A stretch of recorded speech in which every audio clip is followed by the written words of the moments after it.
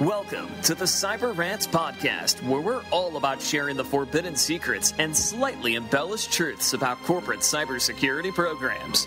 We're ranting, we're raving, and we're telling you the stuff that nobody talks about on their fancy website and trade show giveaways, all to protect you from cybersecurity criminals. And now, here's your hosts, Mike Rotondo, Zach Fuller, and Lauro Chavez. Hello and welcome to the CyberRants podcast. This is your co-host, Zach Fuller, joined by Mike Rotondo and Lauro Chavez. And it is a beautiful Friday on the morning of this recording. We are excited. We pray that our voices would be heard, that the truth would come out with great might and strength. Pastor. Yes. that our voices would be heard and that we would change the world of cybersecurity forever. Next, we move on to our beloved co-host and, of course, anchorman with the news, Mr. Mike Rotondo. Take us away. Just a warning, there have been no chemicals ingested other than caffeine prior to the recording of this podcast. I did have 2 cups of tea, non-caffeinated tea this morning, so I'm a little wired. It was peppermint. Getting crazy. Sorry. I'm not going to comment on your beverage choices. All right, news of the day. Hey, the big news is unauthorized access of FireEye red team tools. Yep, FireEye got hacked. They believe it was a nation state that did it. I'm going to point east to perhaps it was China. Because only a nation state could have taken FireEye down. Right.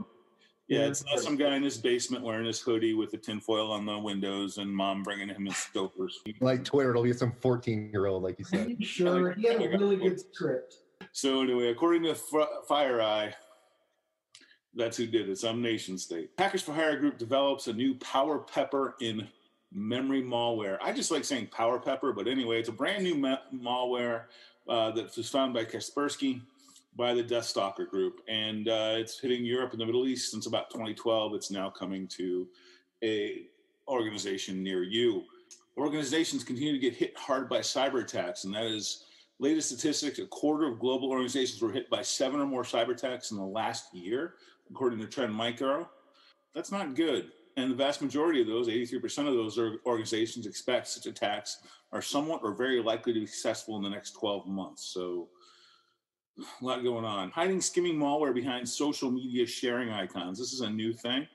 So now they're attacking social media and hiding skimming malware, and in conjunction with that, hackers hide web skimmer inside website CSS files. So be careful what you're buying online because you never know.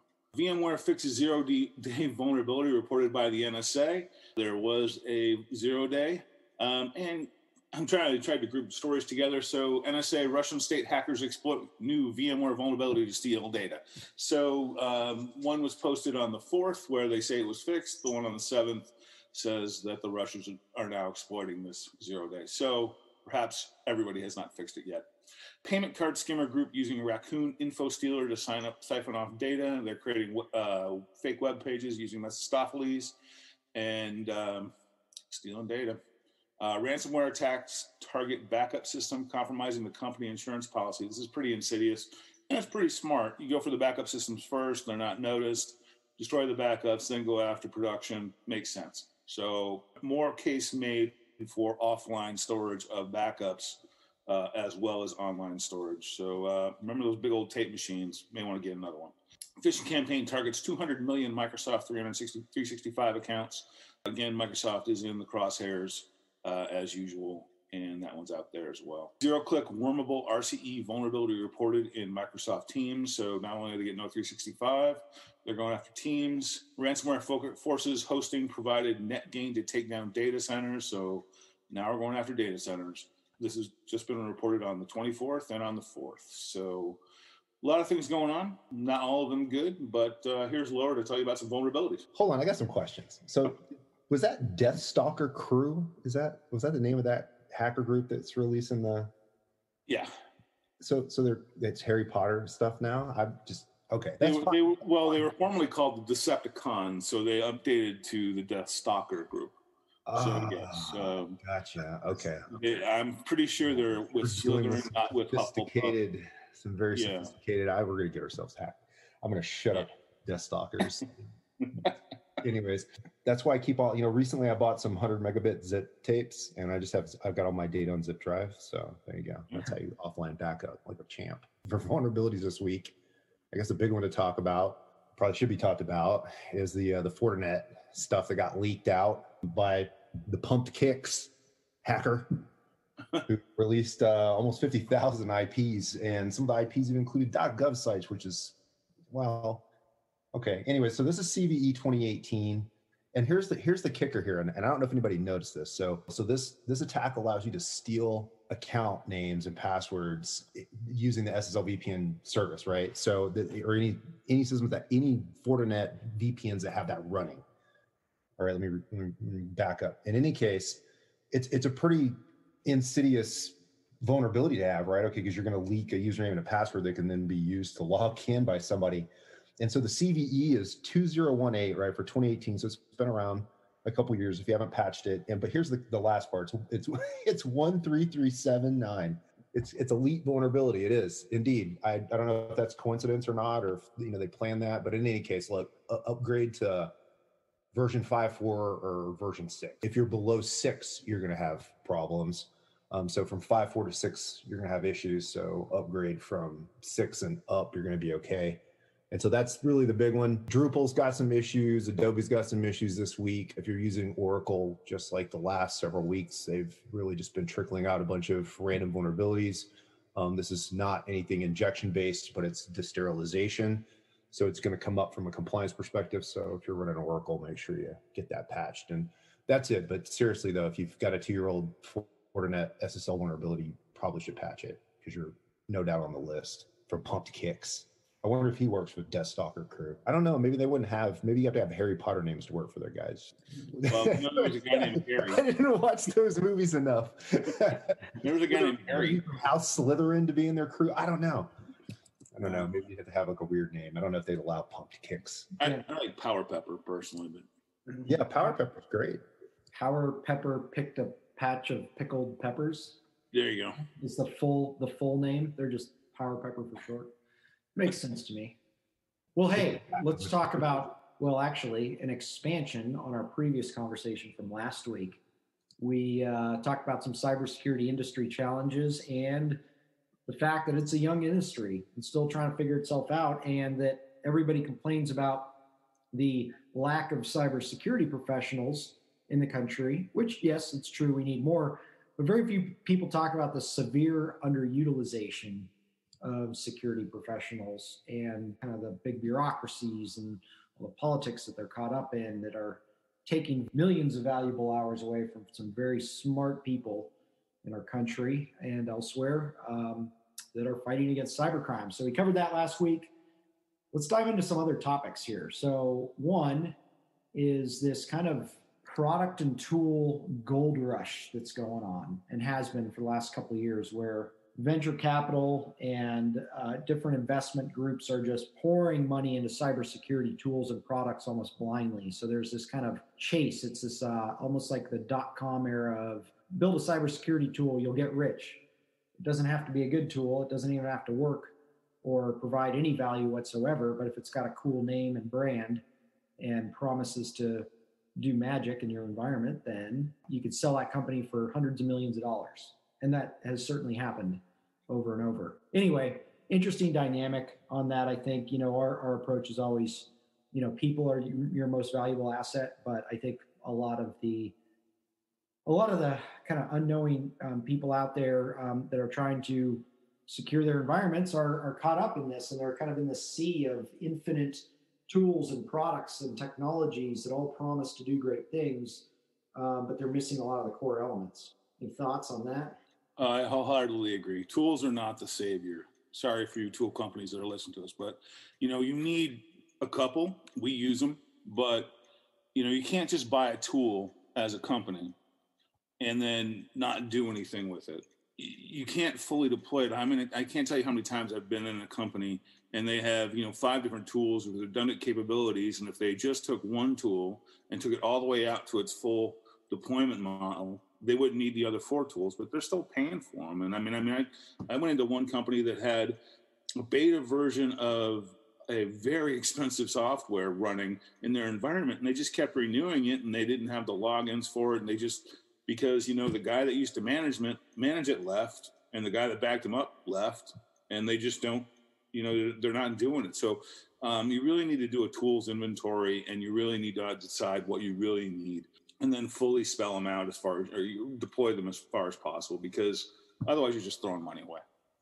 Totally. And a lot of people out there are probably, technologists are probably side hobbyists, right? They do things like how many chop saws would you have, right? How many chainsaws would you have? I mean, if you're cutting tree, if you're making tree art, that's a different story. Okay, so there might be some tech like, hey, I've got like 14 chainsaws. What are they picking on me for?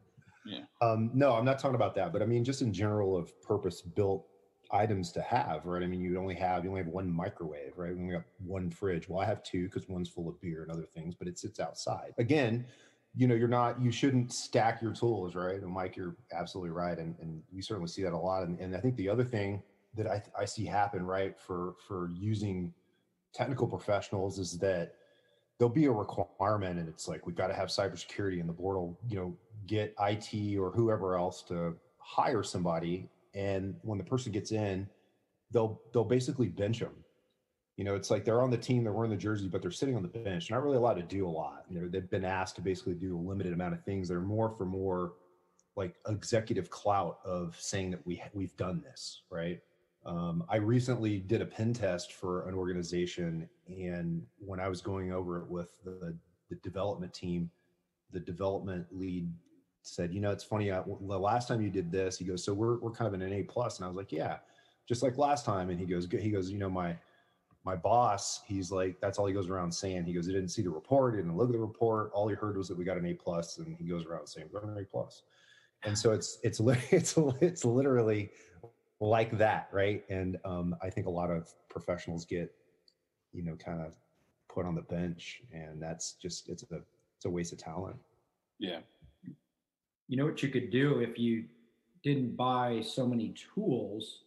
You could actually afford to pay your security and tech professionals more, and get better talent and create a better environment, which would get a lot more done. Sure. Or you could use free stuff. I mean, you could also hire, I mean, that's a way to tell, is like, are your professionals intelligent enough to securely deploy some of the free stuff out there? Like, I use Snort as an example. Okay, Snort Framework's free, right? ModSec offers web application firewall profiles, okay, but it's not for the faint of heart. Okay, you've got to have some engineering talent to go in and deploy these tools successfully, but they're there. I think another one is the OWASP Zap tool. So if you hire a professional, and the first thing they come to you and say is that, and so again, not talking crap about tool companies, but just looking at it from a business perspective, because cybersecurity has always been seen as a big cost department previously. So don't make it worse, make intelligent decisions. So if you do as a new employee is come and say, okay, all the stuff you guys had is not going to work. We're going to need these new tools now. And, any boss should question that type of rhetoric coming from a security individual that you just hired. So it goes both ways, right? It's like businesses think that in replacement of humans, they can use technology, which is obviously we know that doesn't work. It's a waste of money, as well as hiring individuals and then not allowing them to do their jobs. Again, another waste of money. And then hiring individuals that just want to come in and rip out stuff that's already working, probably without doing an adequate analysis and letting management decide. And then requesting a whole bunch of new money and new tools should also be questionable, and it typically doesn't work either. Those individuals typically have a high turn rate, and they'll leave in a couple of years, and you'll be in what you were talking about, Mike, right? Where it's like everybody left and we're just renewing the beta. Well, and you and I have both worked at companies where the the security professional is sidelined and is being dictated the security controls by some guy in sales and in product development, because they have to get to market and they have to satisfy this customer and they have to do this, that, and the other thing. And that's another problem. I mean, outside of that, it's you guys don't make us money. You lose us money by making us secure. Well, actually, a lawsuit over breach of data is going to lose your client a whole lot of money, and they ain't going to make us look good. You see a lot of that too, where the right people have to make the right decisions. And we're not seeing that in this market right now, or not necessarily in this market, but speaking of like 2020, but we're not seeing it in the general culture of companies, and that, you know, the security people are being silenced in the almost sacrificed to the dollar, when in reality, in the long term, by not listening to security first, it actually makes things worse. So and they'll throw them to the pit too, to the right. Yeah. They'll throw them to the lions the moment that something in the application's broken or gets hacked, or, you know, there's some company like Security Scorecard comes along and finds some big weakness and flags you, right, as a high risk. Yeah. Why does security take care of this? Yeah, exactly. And I think it's, you know, I think Zach would probably say, not to put words in your mouth, but he'd be like, they didn't market it right. Right? They should have marketed cybersecurity better. That it would have been more it would have been accepted a little easier in the process, right? Yeah. Well, you look at, you know, the CISO role for, you know, both small and large companies is a role that is still, it's so critically important because we're all relying on technology, but it's still kind of shunned. It doesn't hold the same weight in most organizations as like the CFO, you know, or even the CIO, right? It's kind of just put down as more of an operational thing, more, you know, just you know, don't let us screw up too bad kind of thing. But yeah, you know, I think there's a lot of benefit there. But that's another problem, is a lot of the people growing up through the tech world, you know, that to be able to kind of translate, you're so focused on the job and what it is that you're doing, to go back and think of it from a completely different angle, you know, like a CEO might look at it, or a CFO might look at it. It's a hard thing to do, right? If you haven't been in their shoes, it's very tough. So I think there needs to be more education among cybersecurity professionals, translating the value of what they do across the organization. I know that's a big struggle for CISOs, but it's still one of those understood things. And then on top of that, you kind of have that level of breach fatigue. Like, yeah, we've heard it so much, but, you know, let's just stay quiet. You know, we're going to keep going like we are. And well, I pretty much, I had a CISO once tell me in a really large organization I had a lot of respect for. He had a hard time, just like in any big company, right? There's politics that are just in bureaucracy between departments. He told me, he said, you know, a CISO is one of those positions that has the illusion of influence and the absolute reality of blame. Yeah. So a thankless role. I mean, it is. Crazy. It is. It's like, you know, it doesn't matter if you're doing your job. You're the security customers, right? Which are typically employees. They'll shun you, right, for turning off, you know, things that they were able to do, like administrative access, you know, stupid things, right? Mm-hmm. They weren't able to run Mouse Jiggler anymore. I mean, you know, who doesn't miss that? How dare you turn off Farmville? No. Oh gosh. Yeah. Speaking of that, I mean, there are a lot of assets. That example right there, you know, productivity can go through the roof when you turn off Farmville, or you know. So relating that all back to kind of how we started in the tools side of thing. I mean, tools are critical, and I think a lot of organizations, I think it's human nature to want the easy way out, right? So when a certain solution is promised to you through a tool vendor, you know, a product or service that sounds like it's going to make everything better, a lot of times that doesn't happen, but people jump on it because they want that, you know, that easy button, like the Staples easy button, you know. And so tools, you know, is so critical, right? We have to use them. We have to leverage our capabilities with tools, and there's some incredible products out there that we use with clients all the time. So we're certainly thankful for them and thankful for the people developing them. I'm just a little annoyed by the industry as a whole, because I think there's an overarching weight placed on them. And I look at it like, take it down to a simple fact, right? Like, look at a bunch of soldiers on the ground in war. If you give a soldier a rifle and great training, that soldier is going to be extremely effective. If you give them 3 rifles and not much training or not much direction or strategy, it's going to be very ineffective, right? Because it's just more crap to carry around. You know, you can only really be proficient with one at a time, right? I mean, yeah, tools you could use a handful, but that's just kind of an analogy that shows how we're looking at this, right? We can't just load people down because most people aren't going to have the capacity to run all these things anyway. So why not focus on, the human expertise, really focus on that in the organization, the quality of environment for those professionals, and let them do their thing.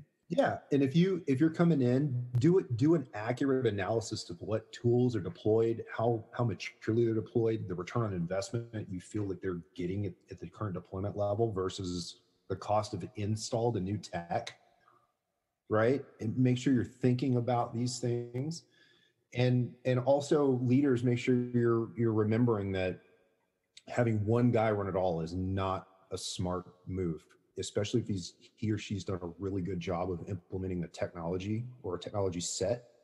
Now you've got to back that intelligence up with at least two more. So think of that triangle. You've got to have a triangle of human backup and resilience and intelligence and engineering to front and adequately support any one technology you have in the organization that is a critical tech. So vulnerability scanning is an example, right? Or a patching solution, right? Whoever's managing Puppet. Yeah, and backup doesn't mean spend 5 hours a year looking over the guy's shoulders.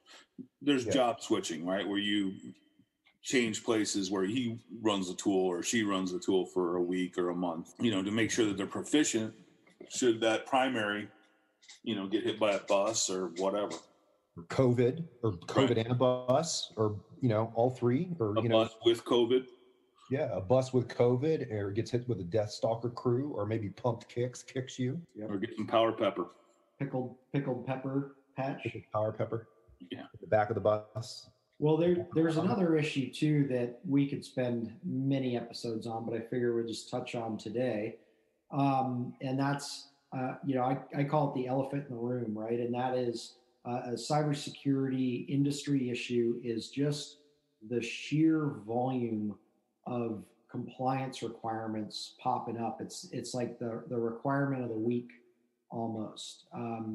And that's just an interesting dilemma. I think they're certainly well intended, right? And I think there's a lot of great aspects to different requirements and a lot of brilliant people working on them. But from a business perspective, it can be very, very hindering. Like we've been getting a lot of outreach from kind of mid-market or smaller organizations about CMMC. They're doing business with the Department of Defense, and the CMMC regulation coming out is just mind-blowing to them. Granted, we could argue that, NIST 800-171 has been a requirement for years now. And so they should, kind of should have known or started to align to it, but nobody really dropped the hammer on that, right. And so it's kind of just brushed by the wayside. So now CMMC. So that's just one example. I mean, there's certainly others with, CCPA and GDPR as those came out. I mean, it's a big deal for companies. So I don't know. And I don't know what you guys think, but my view is that you're kind of getting in the way of organizations. In one aspect, you're making them do something, which is great for those that would otherwise not do anything. But it also is causing organizations with limited resources to decide, well, do I chase the framework of the week or the compliance requirement of the week, or do I align to an industry standard framework and really build a holistic program? And I'm much more in favor of the building a holistic program to secure your organization across the board. No, I wholeheartedly agree with that. Yeah, you need to have a secure framework, a standardized framework, not a something based on NIST, CIS, something of that nature, or one of the other many frameworks to ensure that you are actually taking care of the company. The other thing is that I just ran into a client that did the continual confusion of, well, we're compliant with SOX, so that makes us secure, and it's like, no, that does not make you secure. That makes you compliant. Right. So that's the next battle that needs to be fought as well. PCI, and they have one sliver of their environment secured, and they're good to go. So it is kind of a ridiculous way of thinking, but you can't fault people for kind of just not wanting to understand. I mean, sometimes it's a grossly large uphill climb to implement some of these programs in organizations that have just been let to be run amok. Right. Where simple things just like deploying a tech to, like, they have a bunch of replacement techs for Active Directory if you don't want to deploy Active Directory, and I'm not going to name drop on here, but anyways. One of the more popular ones we'll use the local security policy on the boxes, Windows and Mac, which is cool. And you can do things that you could do in Active Directory with it, which is pretty awesome. But here's the catch. The individuals all register, so you have everybody's email, which is perfect. But in order to make a policy work, you have to match a username to a machine name. And people, organizations that have hired individuals that don't know how to deploy, one of these programs very maturely, they end up having the naming convention of all of the laptops and desktops are all over the place, right? They didn't have any kind of standardized naming convention. It's just named like whatever. And so now what would be something that might take 2 hours to install on 100 machines now turns into like an 8-month endeavor of changing computer names. That's a good use of time. Yeah. So yeah, PowerShell scripts, you can't get the users to run them for you. And it's just, oh man, it's simple things, right? That'll bite you later. You're just like, why? Yeah. Like in theory, this should have taken a couple hours, but here we are, 8 months later. In theory, the Death Star should have survived. I mean, technically it did, right? I mean, that's just what they keep doing over and over again is let's just build a super planet machine that has a giant laser. Well, hey, but since we're coming up on time, we'll wrap it up, with this, and that is that for those, those people listening that really need to implement a security program for the first time with, first of all, it comes down to people, right? Tools and technologies are great. They're helpful, but don't get overburdened by them. There's kind of a diminishing level of returns that occurs, and the more you stack on top of each other. So keep that in mind. And then when you're looking at all these compliance requirements, just remember that putting an industry standard framework first and making that your priority, like NIST, CSF or 800-171, 853, CIS controls is phenomenal, especially for smaller organizations where the other ones are less palatable. Those are, all great frameworks to follow, and you don't have to reinvent the wheel, right? These things are out there. It's a prescription of here's what you need to do in order to have a robust and acceptable cybersecurity program for your organization. So look those up. Again, NIST. You can search on NIST frameworks or CIS controls, Center for Internet Security. Take a look at those. Follow their guidance. Just pick one and run with it if other organizations aren't imposing or a client's not imposing a specific framework. They're all a great place to give you guidance in order to you don't have to reinvent the wheel and make this up. There's no like magic or secret sauce. It's all out there for you. So one thing to keep in mind, when you look at these frameworks, they look daunting, but in reality, if you're doing industry best practices, you may be already 60 to 70% compliant. Totally. So don't be intimidated by the spreadsheet.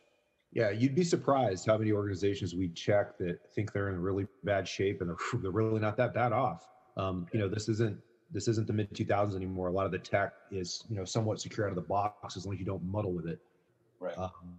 And to Zach's point, if the frameworks are light, and also if you're a contractor, like was said earlier, the new DFARS interim rule is out. So make sure you go and read what's required. That the magic sauce in that, unfortunately, is going to be required to have some form of a milestones chart with dates on your gaps. Yep. Keep that in mind. Yep. Magical plan of action and milestones as prescribed by the Department of Defense. So magical. Yeah, it'll be interesting to see how many organizations come back with above a 70% on that. Or requests for extensions. Yeah. I'm going to guess that number's higher. Continue to extend until one day CMMC comes out. Well, thanks again for joining us, everyone. Have a great week, and we will see you next time. Take care. Later. Pick up your copy of the CyberRants book on Amazon today. And if you're looking to take your cybersecurity program to the next level, visit us online at www.silentsector.com. Join us next time for another edition of the CyberRants podcast.